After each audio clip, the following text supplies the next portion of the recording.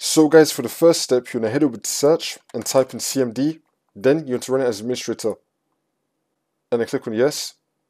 And then once you run this, you want to type in sfc /scan now and then click on enter. Then you want to run this scan. We can run the scan in the background as you complete the next steps in the video, so you just want to minimize this. And now for the next step, you want to head over to search and type in check for updates. Click on it. And then once you run this, you want to click on check for updates. Make sure your computer is fully up to date. And now for the next step, I'm going to be leaving down below 3 links for NVIDIA, AMD and Intel. You want to download the software that comes with your graphics card. For me, I have an NVIDIA graphics card, so I got the NVIDIA app. And then once you're in your software, you're going to go to the driver tab and then click on check for updates. Make sure that your graphics card drivers are fully up to date for the software. And now for the next step, you just want to head over to battle.net or Blizzard. You want to find Overwatch, click on the gear icon and then click on scan and repair. Now once you repair Overwatch and you do all these other steps, your problem should now be fixed. If the problem is still not fixed, then you just want to uninstall Overwatch, then you just want to install it again.